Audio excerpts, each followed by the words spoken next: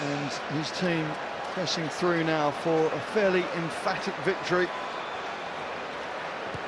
Again, not a big surprise that Ireland are going to win this game, but I think Joe Schmidt will be fairly happy with the attacking that he's seen from his side.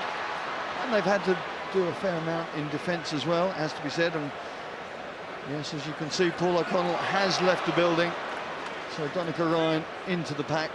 I think Joe Schmidt took the opportunity to get Paul O'Connell off as the try was being scored, and the roof didn't necessarily have to get blown off. Better safe than sorry. There's another man that you know well, Jordan, Richard Thorpe, coming on wearing the number 20 jersey for Canada, former Tigers colleague, of course.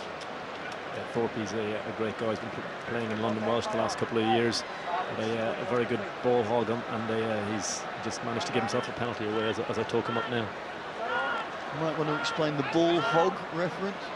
Oh, Jacqueline getting over the ball when a tackle is made, the first man over the ball to try and steal it from the opposition is a term probably that I would use. More often than not, wears the number 7 shirt, or does the job in the back row that Richard Thorpe has been so adept at. Mother born in Toronto, which is why he's playing for Canada. Getting his tackles in there as Ireland look to finish on a high. Into the final 5 minutes of this game, Jordan. Let's look at the Canadian perspective first up. What can they take from this game before they go into their next match up at Leeds, as Ian Madigan makes the break. Madigan feeds on, and Jared Payne trundles over for number 3, and it's all going Ireland's way right now.